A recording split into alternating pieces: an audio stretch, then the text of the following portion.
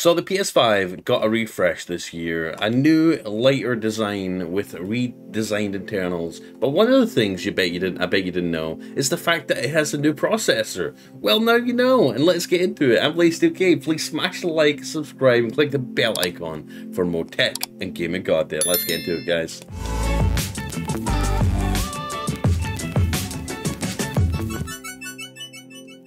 So guys, since the PS5 came out, it's had a couple of iterations. Nothing you could probably tell on the outside, but the inside has been redesigned. They've changed the metal casing on the inside. They've moved around the motherboard, CPU components, just to basically increase manufacturing, improve manufacturing, and basically cut down on waste.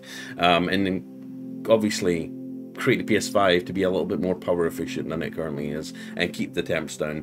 Well, they've updated the CPU in the PS5 from a 7nm processor to 6nm. Now, you might not know what kind of a difference that'll make, but basically it just makes the PS5 more efficient.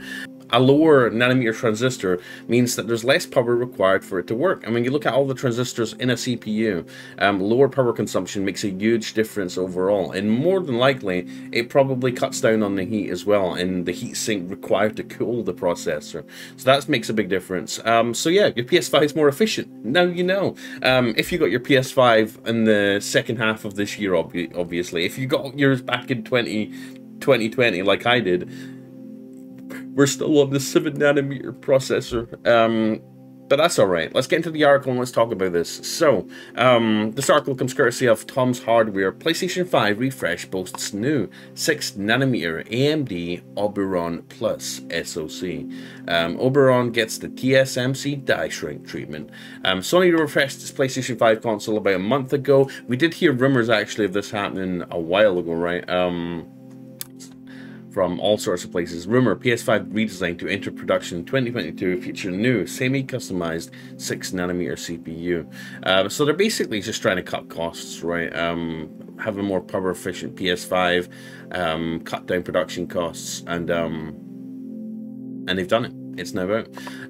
Gaming tech enthusiasts have revealed little by little the underlying changes delivered with the CFI 1202 consoles on the web and social media. And the critical difference that precipitated the new compact cooling system and lighter build is Sony's shiny new Oberon Plus processor inside the refreshed console. The first two revisions used the same AMD semi-custom processor. The new Oberon Plus is present in the CFI 1202 model, so you can probably find out if yours is a CFI 1202 model.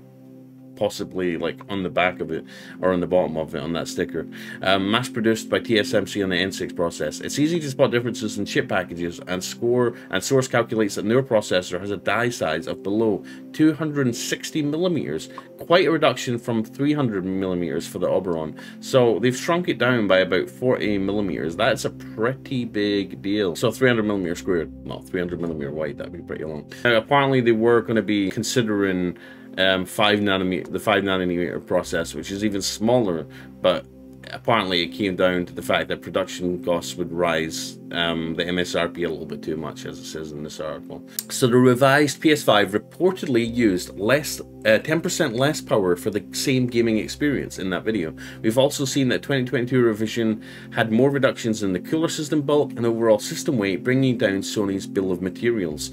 Unlike many device makers who would have submitted a flurry of design improvements alongside the order for a new batch of N6 SoCs, the console industry is peculiar in that it might steer away from overt performance improvements within the same generation. So Sony was happy that the die shrink allowed it to reduce its BOM, bill of materials, as described above, and that didn't have any further ambitions for it. Indeed, the 10% power saving when gaming isn't a benefit that they will be advertising, but it is welcome nonetheless, especially if you're worried about your electric bill. Lastly, it's good to know that PS5 consoles didn't lose up to 600 grams of mass over the last two generations to any real detriment to the system, but some say the 2021 revision ran a little bit hotter than the original. Now that is something people did report on. The revision that we saw in 2021, people were commenting and saying it does run hotter, does run a little bit louder than the original PS5 that I have, that we all got back in 2020. So this hopefully should remedy that and make it cooler, make it quieter, and obviously have it use less energy, which is always a good thing. Lastly, Angstronomics also observes that the PS5 is the first of the big three current gen consoles to get a 6nm chip, and that Sony's getting nearly 50% more PS5 chips per wafer than Microsoft with its Xbox Series X processors. Even so, Sony with its cheaper silicon bill and new lower bill of materials recently pushed price hikes worldwide except in the US.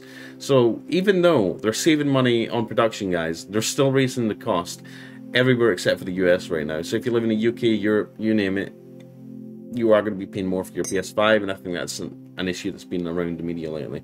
So let me know, do you have a new, brand spanking new PS5? Let me know, and do you think yours is one of the new ones that's more power efficient? Let me know down below in the comments. Anyways, guys, I'm Blaze2K. Have a wonderful day. Let me know what you think in the comments. Please like, subscribe, click the bell icon, and I'll see you in a video very soon. Bye, guys.